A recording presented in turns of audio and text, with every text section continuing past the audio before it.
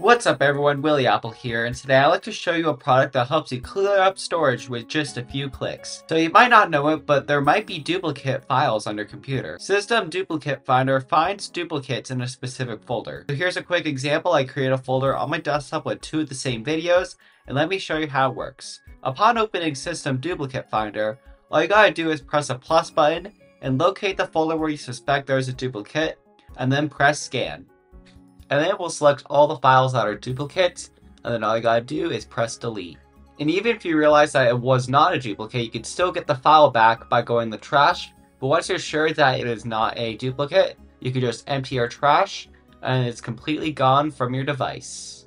Now, Cisdem Duplicate Finder can be used for finding duplicates system-wide on your computer. And I'm going to show you how to do that right now. So first thing you do is you press this plus button, press Command-Shift-G, type users, and then go to your name, and then press open, and then press allow. You can even exclude certain folders from being looked at on your Mac. Simply head to your settings, and then ignore folders and files in the list, and then you can ignore your downloads folder. And you can even hide certain extensions. For example, if I want to hide the app extension, I can do that. And I can even set the minimum and maximum file size. So if I wanted everything to be over 1 GB, I could just do that, just like that. And then scan. And we'll just start searching all of your files to see if there are any duplicates anywhere. We'll see if there are any duplicates on my main volume of macOS Sonoma. Alright, as you can see right here, we have 1,861 duplicates ready to be deleted. Let me scroll through all of them. Once I'm ready to, I just press on delete,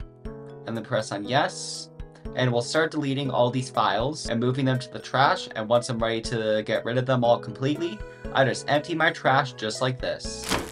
Cisdem Duplicate Finder can also find duplicates in your photos library.